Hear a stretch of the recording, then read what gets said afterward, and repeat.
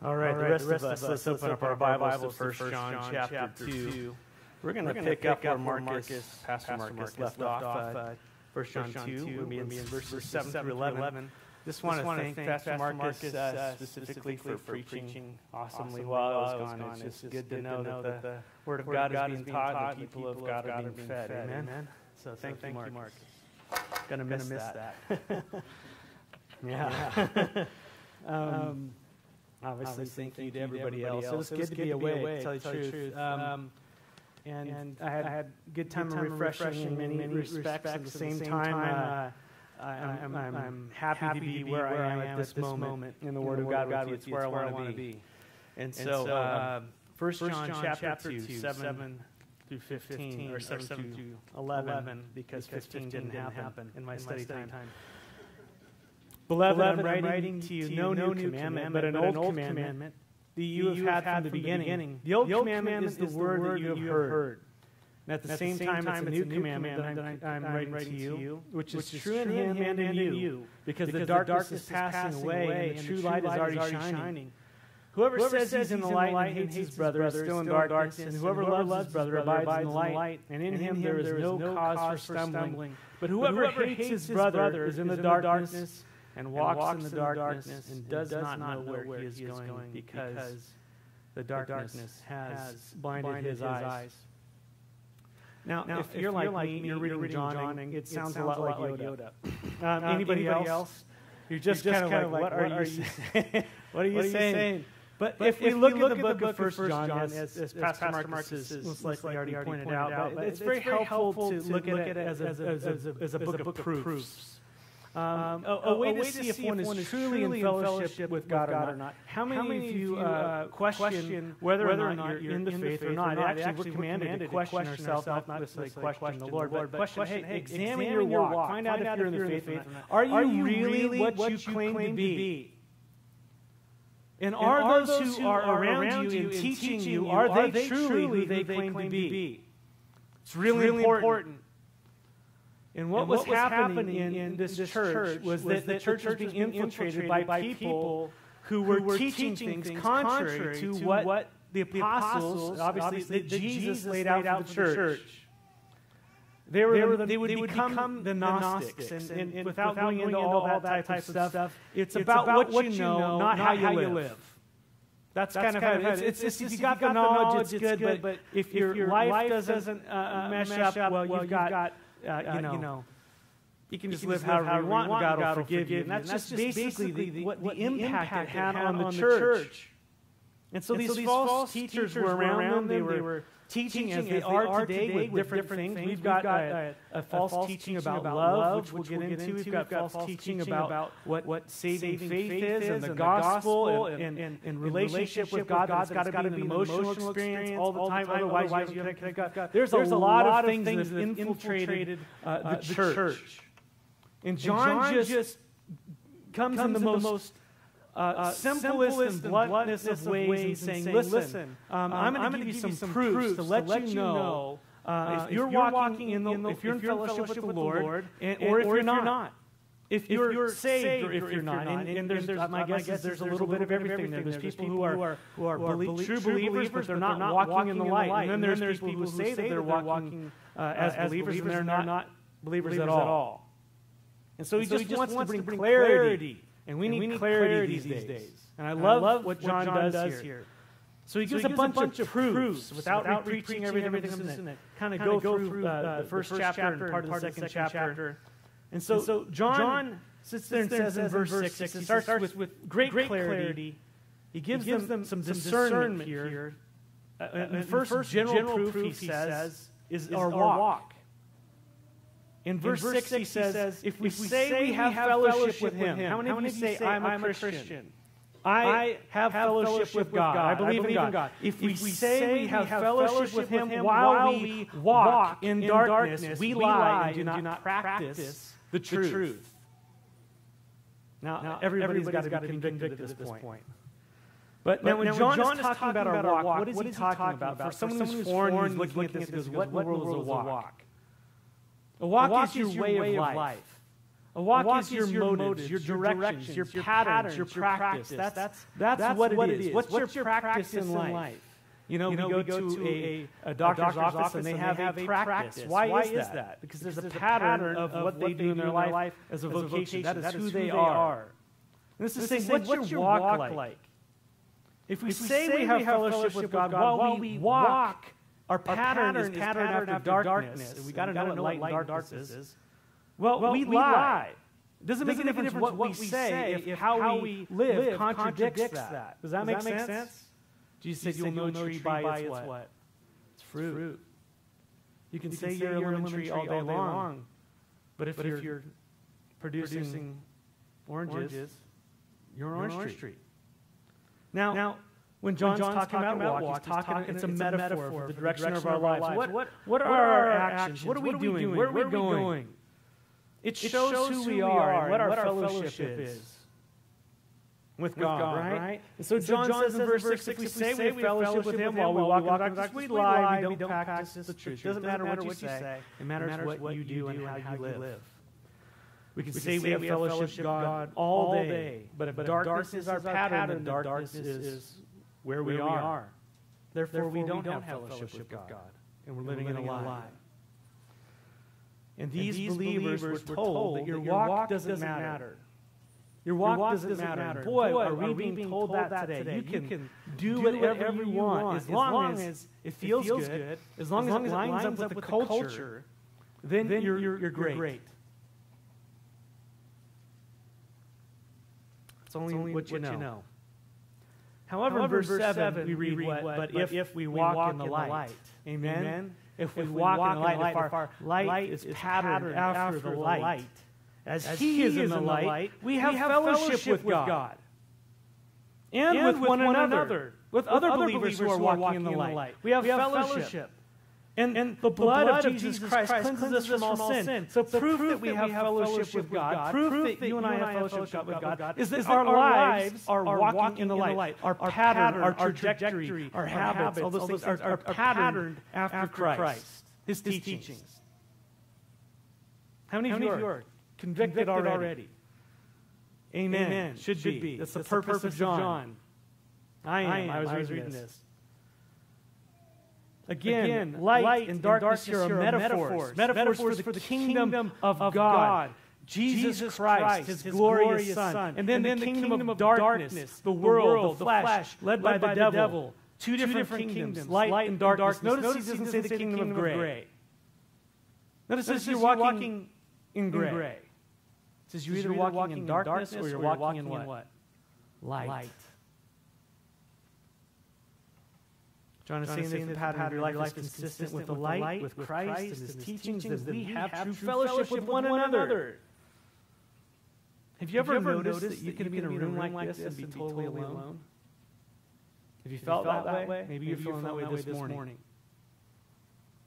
You know, it's interesting that I could fly on the other side of the world, land in the middle of land in the Philippines, go in the middle of the jungle and meet people who barely even speak my language, but who love the Lord and walking in the light, and I can have deep fellowship with them and a connection because of Christ, because they're walking in the light.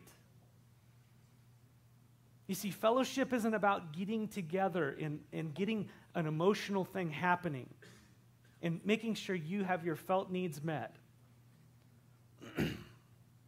Fellowship is about you following after Jesus, me following after Jesus, and by the nature of our relationship with Him, we are connected. And that word fellowship is koinonia, and the idea behind it is what you have, I give to you. What you need, I give to you out of what I have, and what I need, you give to me out of what you have because I love you. That's what fellowship is, and that's the picture we have of the Father and the Son. I know that it gets messy and I can't understand it all. But it's this constant giving towards the other person's welfare, their need, whatever the goodness that flows from God through you to one another. Koinonia. He says we have fellowship with one another when we walk in the light. You want to know what Christ Community Fellowship is supposed to be about? Christ. It's about a group of people who said, you know what, I'm done with darkness. I'm walking in the what? I'm walking in the light. And it's not a subjective light, it's His light, the light of His Word, the light of His Spirit.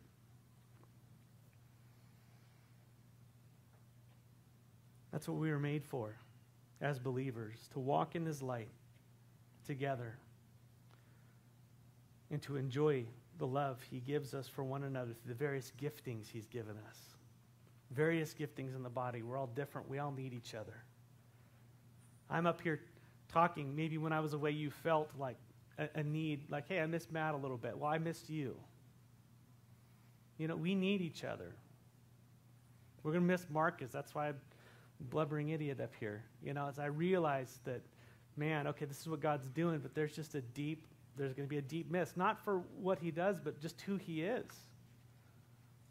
So, something amazing happens when we walk together.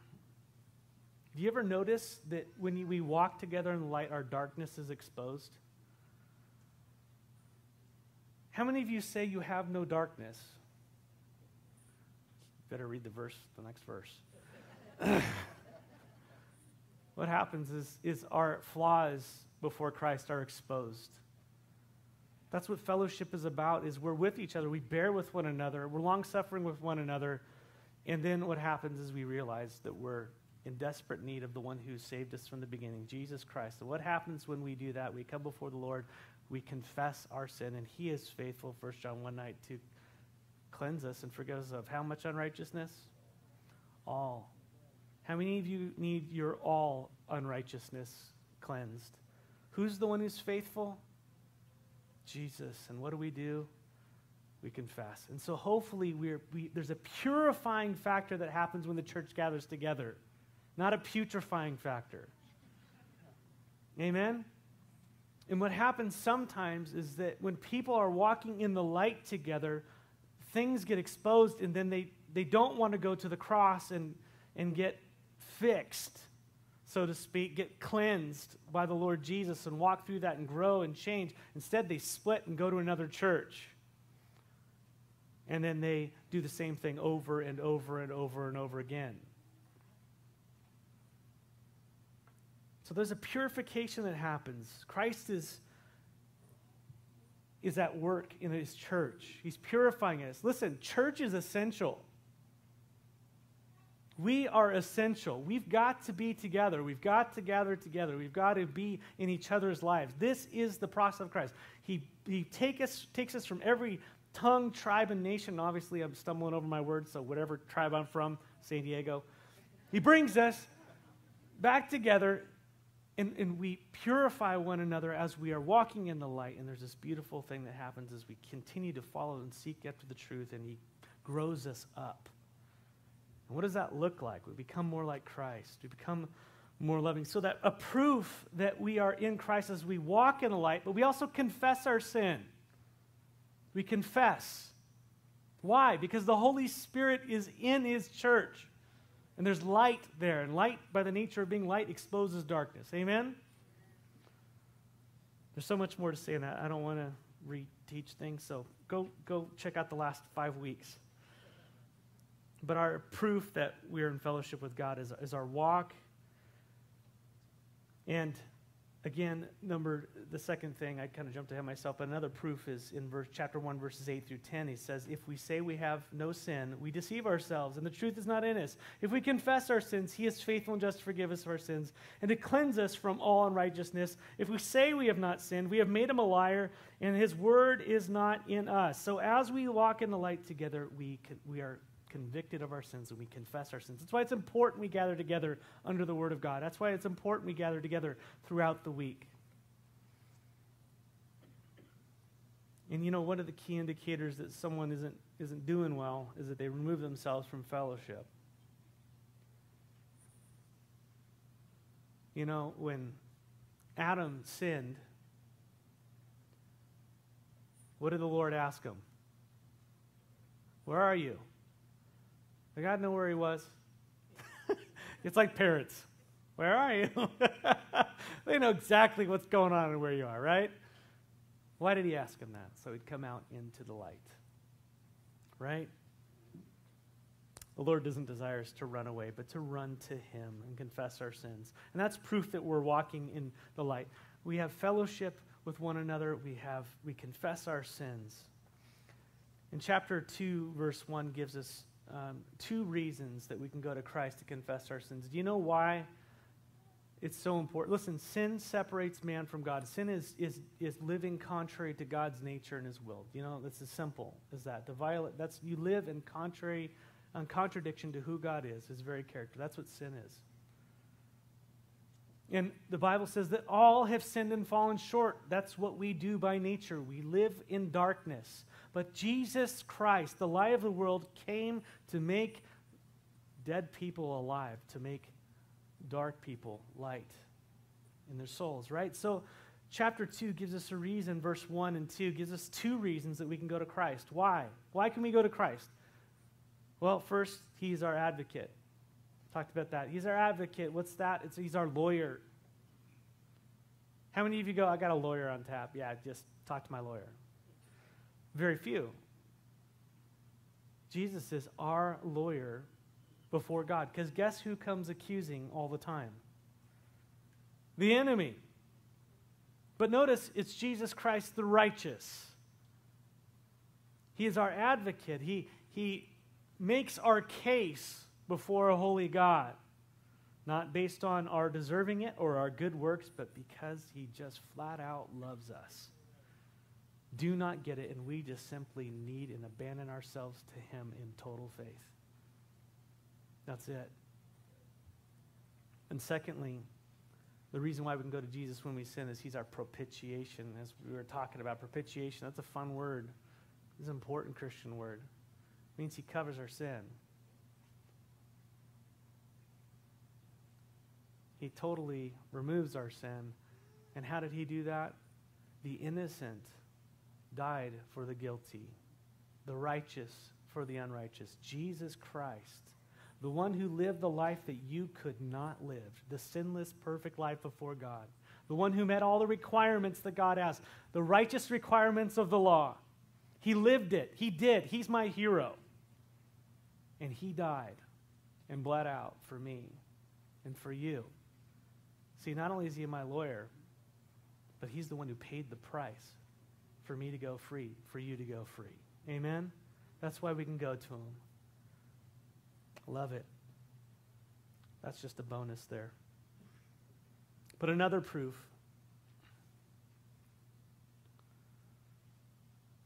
In chapter 2, verses 3 through 5. He says, and by this we know that we have come to know him, if we keep his commandments. If we keep his commandments. That's how you know him. Verse 4 says, whoever says I know him but does not keep his commandments is a what? Is a liar. And the truth is not in him. But whoever keeps his what? Oh, his word. Gives you a little bit a clue on what he's talking about there.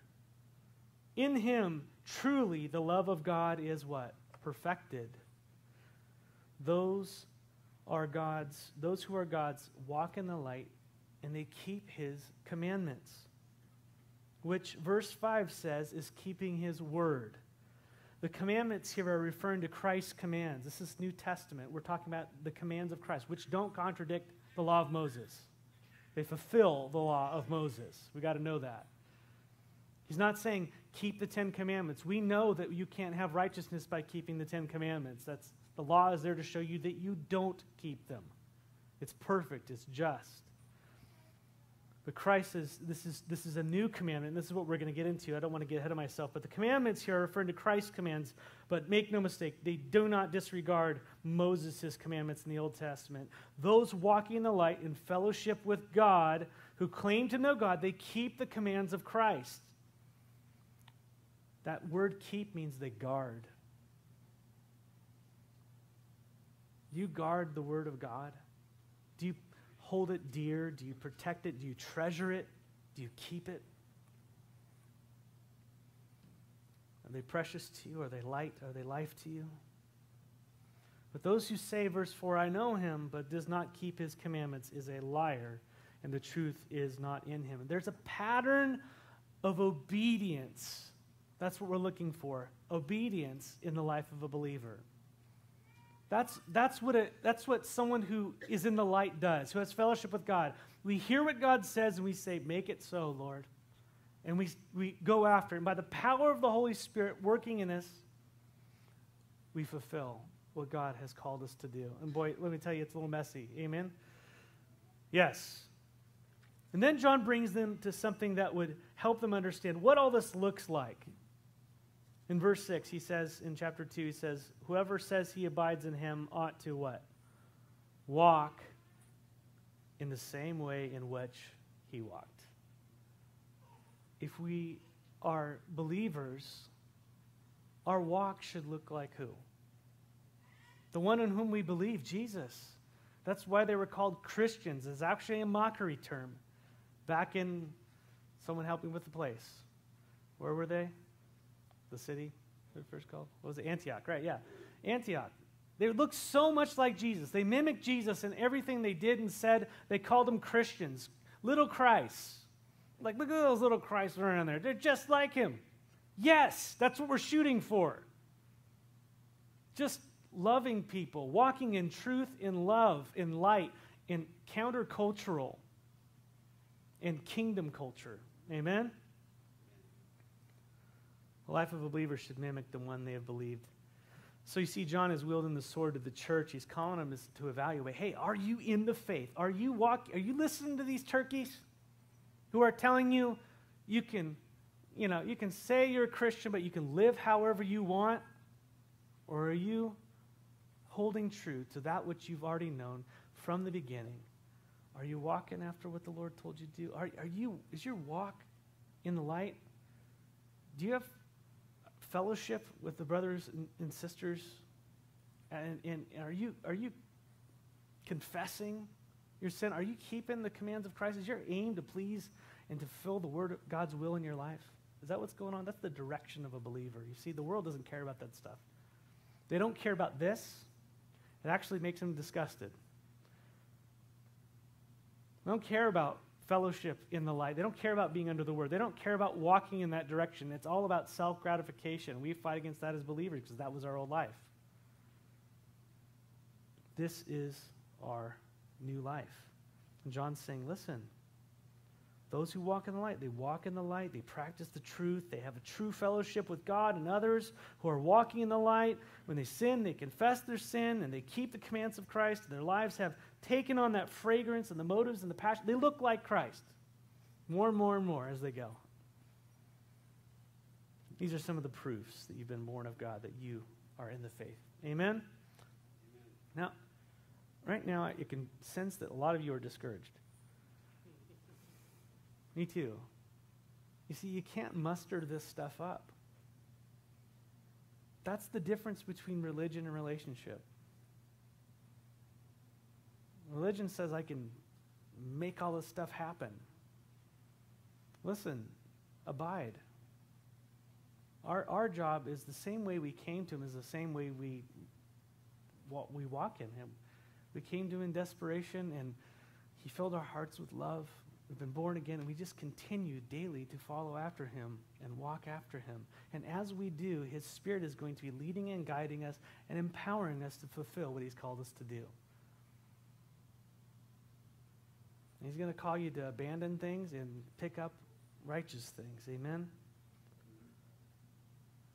But there were those around them who were walking in darkness. They practiced a lie. They were not convicted of sin. They didn't confess it.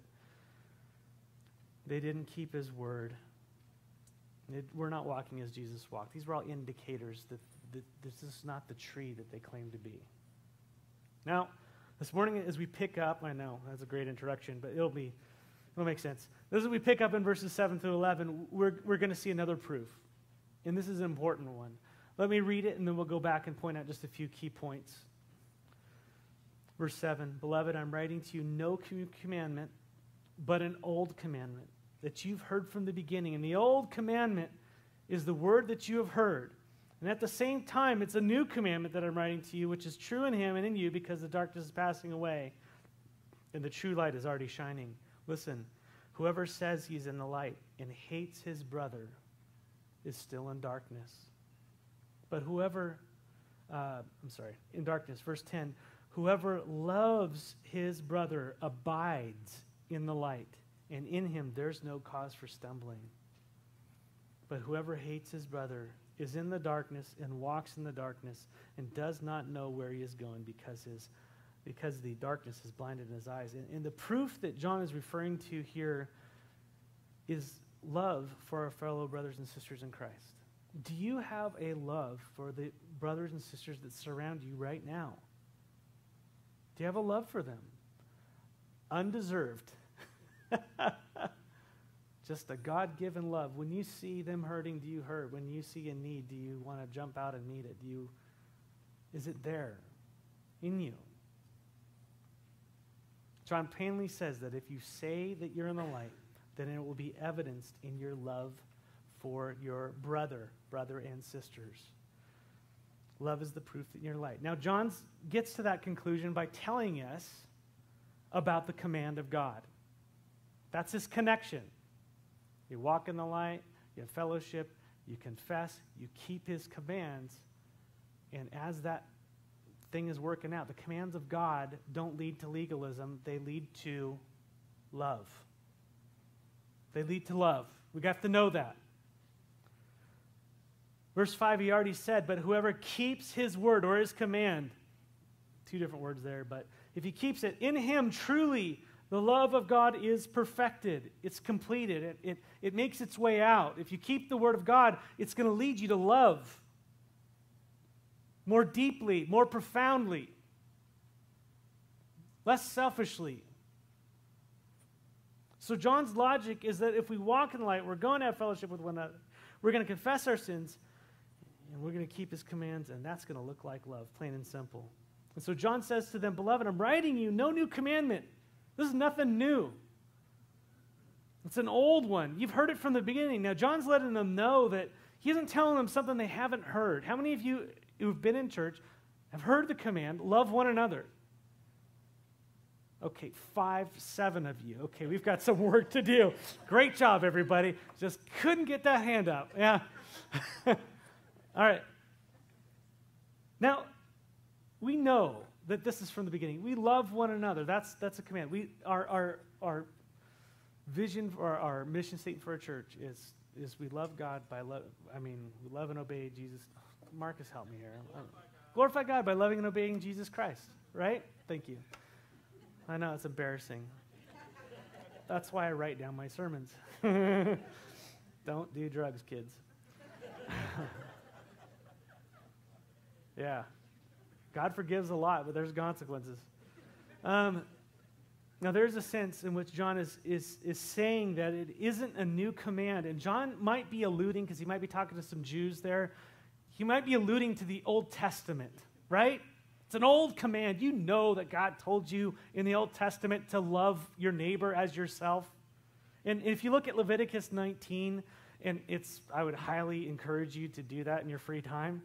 It's great because you see the heart of God, and God's laying out. He says, I am the Lord, I am the Lord, I am the Lord, and therefore do these things. This is how you're to treat one another in this community of believers, or Jews.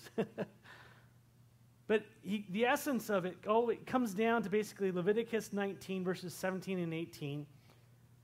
He says, you shall not hate your brother in your heart, but shall reason frankly with your neighbor, lest you incur sin because of him.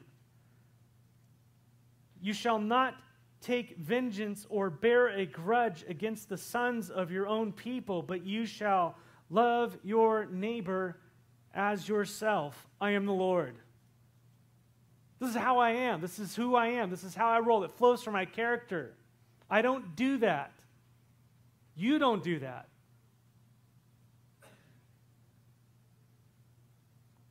So there we have the old command, to love your neighbor as yourself. And these would be their brothers and sisters because they're all descendants of Abraham.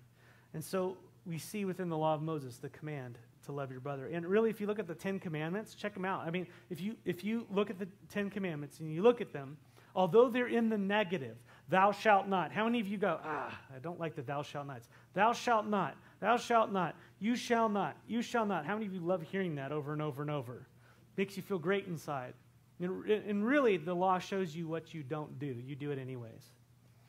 But if you look at them, you can look at them as a bunch of rules, but the law is the law, and it is perfect. It reveals God's character. And if you look beyond the thou shalt nots, what's underpinning all of that is the very character and nature of God. The very character. You want to know God, look at his law, part of it. Obviously, you look to Jesus, but look at his law. Look what he's telling you not to do. If you were all-powerful, it seems that you'd just tell everybody to take advantage of everybody. And you could do whatever you want, but that's not God's nature. He reveals who he is, and he says there, like the first commandment talks about, you shall have no other gods before me. You shall have no other gods before me. There's no room for anyone else. You're not allowed to worship anyone else. Me, only me. I was listening to a pastor talk about how narrow-minded his wife was. It was really nerve-wracking. I was listening to she is the most narrow-minded woman I've ever met. So narrow-minded. I mean, she's just unreasonable. And we all started going, what in the world are you talking about? Why are you doing that? He goes, can you believe it? Out of all the women in the world, she wants me to be hers and hers alone till death do we part. I want you to love me and me alone.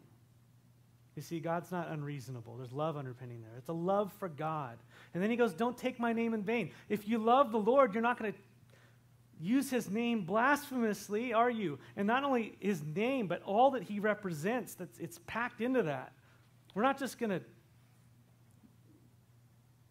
talk about God irreverently, are we?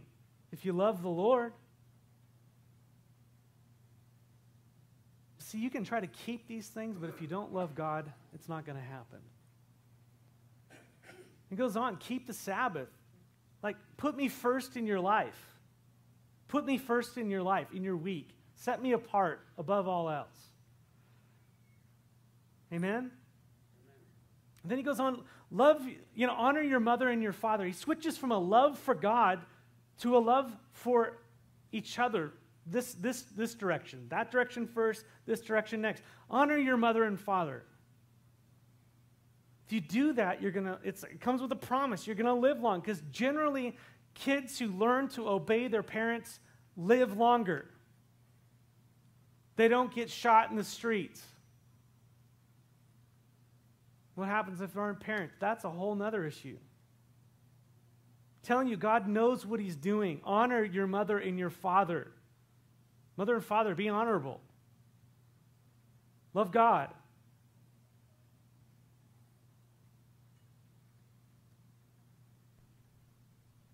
Well, there's more. Don't murder. If you love someone, you're not going to murder them. Is that pretty common sense? Let's not go kill each other. Well, how about cheating on your wife, cheating on your husband? Don't commit adultery. If you love someone, you're going to be faithful to them. You're not going to ruin your marriage. You're not going to ruin someone else's marriage or life.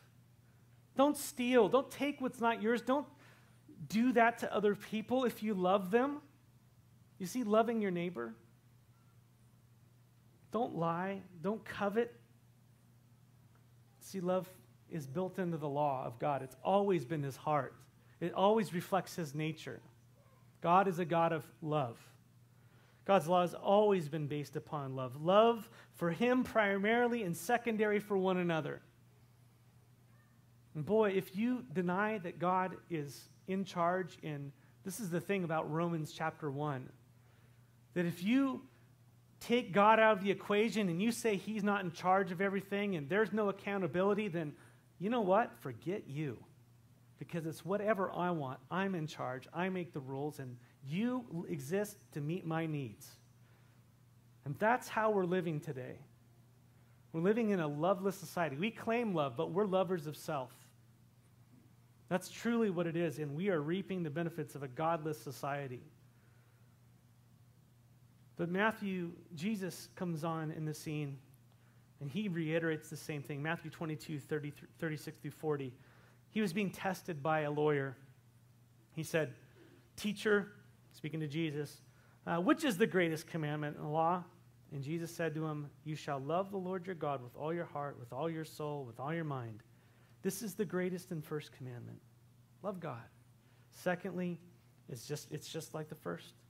You shall love your neighbor as yourself." You all look like you took care of yourselves today. You love yourselves pretty well. Got all your stuff in order? You guys took care of each other? Now go love each other like that. That's what he's saying. And so there's a commandment to love your brother in the Old Testament. John could be referring to that. I always say that because I just wanted to give you the Old Testament foundation. But really quickly, John's saying, hey, it's an old one, but it's nothing new. It's nothing new. You know this. If you say you love God, you're gonna love your neighbor. You're gonna keep his commands. But John already said that in verses 3 and 5 that these commands were referring to the commands of Christ, and that's really what he's focusing on, not the Old Testament, but what Christ fulfilled. And by this we know that we have come to know him, chapter 2, verse 3, that is Jesus, if we keep his commands. And then verse 5 says, "But whoever keeps his word, in him truly the love of God is perfected." If you follow the Lord, you're going to love people more. That's it. And obviously, Jesus didn't contradict the law. We've already talked about. But the law of Moses emphasized what you were not to do. But Jesus came along and emphasized what you were to do. I love this. Jesus said to his disciples, and this is what John is referring to when he says the command. John 13:34. He's in the upper room. He's going to die the next day. He's spending his last supper with his guys, and he talks about a lot that night. But this is it. John 13:34, at the Last Supper, he says to them, "A new commandment I give to you. A new commandment, that you love one another." Well, what's that like? "Just as I have loved you."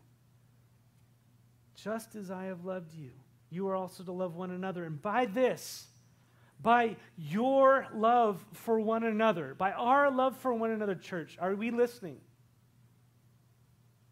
The world, this is our evangelism, our deep love for one another.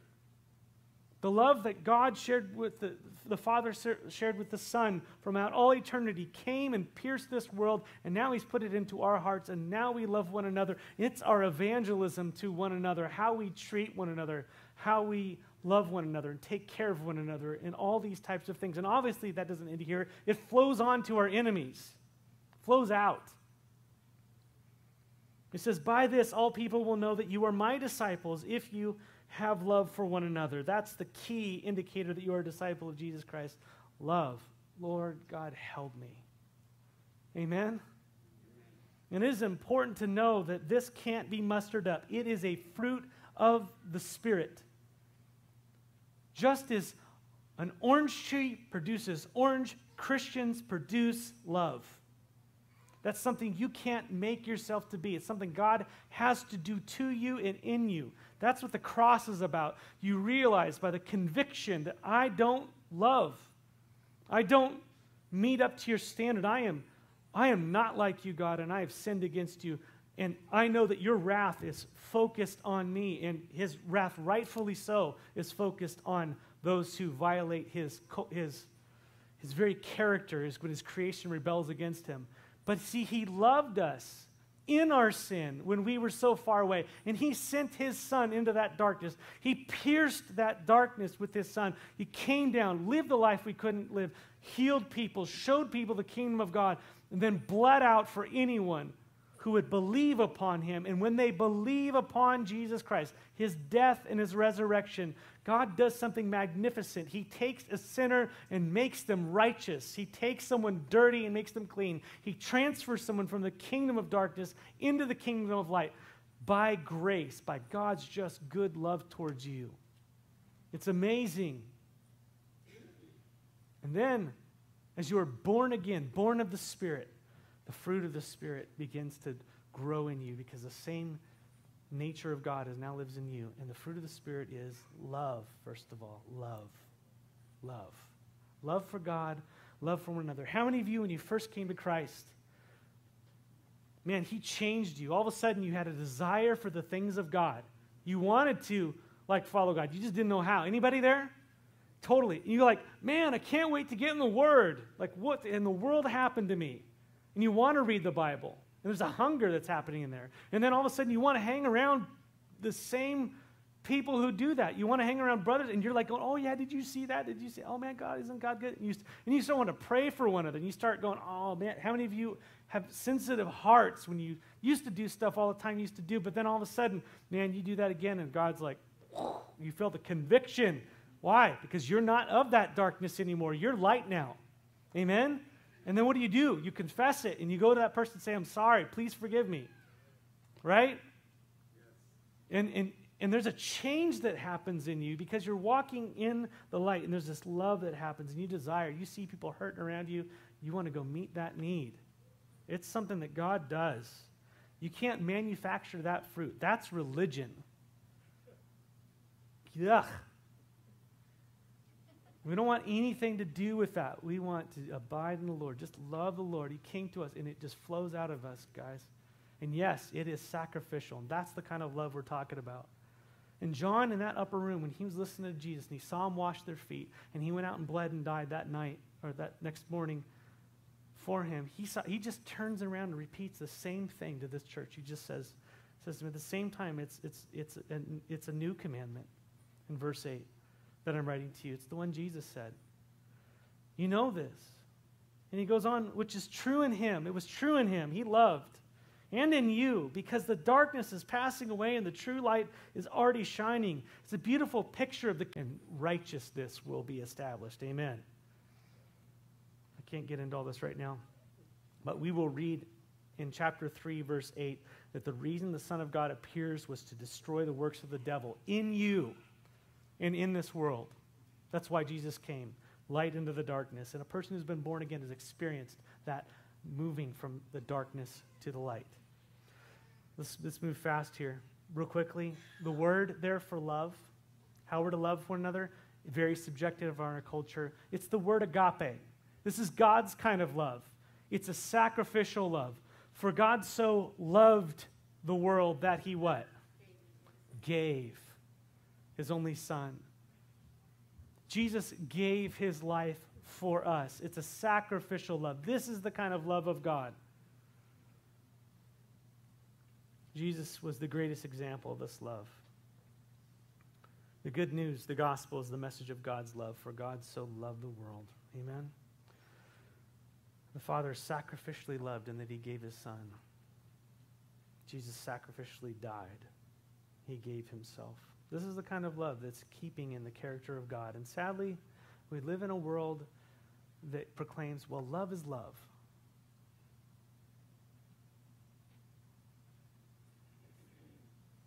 And while proclaiming love, the love that people declare in all kinds of circumstances violates the very character of God. The love of God, the love that we are to love each other with, does not violate the character of God. It is in keeping with his character, and it is good, and it is right.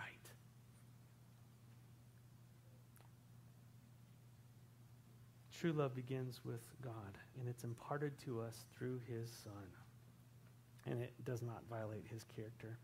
Now, real quickly, I want to point some. We're going to stop because you guys got the.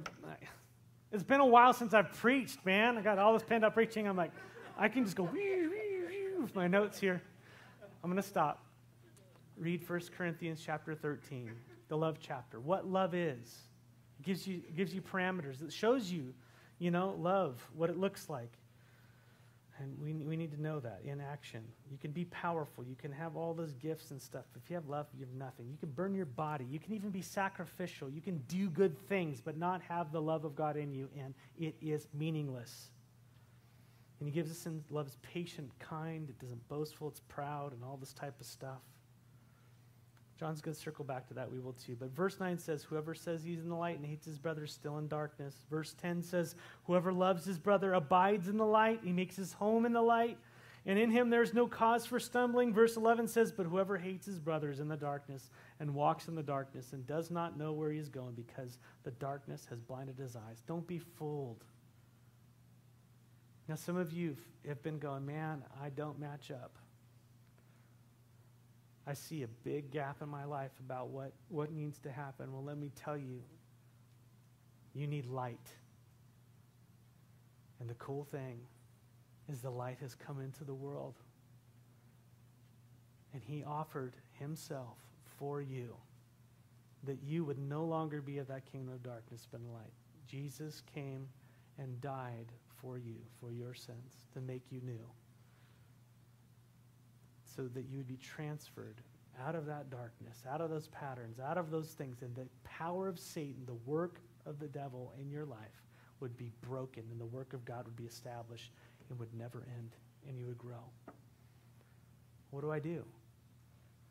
You believe that Jesus Christ died on the cross for your sins. You confess your sin to God. You say, God, I've been doing religion or I've been doing whatever with this. I'm loveless. I fall short. Forgive me. I believe your son died in my place. I believe that he rose again on the third day. And God promises to those who confess it and those who believe it in their heart, it's not just a mantra, you'll be saved. Saved from the power of sin, saved from the presence of sin eventually. God is so good. Come to Jesus. And for you who are looking at this going, well, I believe, but I've got one fist in the gutter and one, foot in the gutter and one fist in the gold. Get your foot out of the gutter and move to the light. Repent, confess, and the Lord will strengthen you again. Amen? Amen. Lord, you're so good. Thank you for your word. Thank you for Christ Community Fellowship, not because of our glorious name or fellowship, but because of the Christ over us and the Christ in us. You are everything. And Lord, I pray that you would bring those who know you into closer fellowship. There would be a deep change, Lord, within our lives, God, that we would abandon this teeter-tottering in this culture, that we would be all in, and that it would result not in legalism, but in love, but a love according to your truth. Father, for those on the outside, bring them in. Bring them into your glorious kingdom of light and love through your Son. Thank you for this place. And Lord, we just lift up the quarters to you. What a precious family, Lord, you've gifted us with. It's been so awesome to watch you work. All glory to you. Lord, as they go, Lord, as we've already prayed, watch over them, give them a special, just let them know you're with them on the way, God, and just the ways that you do. And I just pray this time of fellowship would be sweet. Be with the Deaners as well, Lord. And we ask this in the name of Jesus. Amen. Good to see you again. And bless the food, Lord, as you always do. Amen.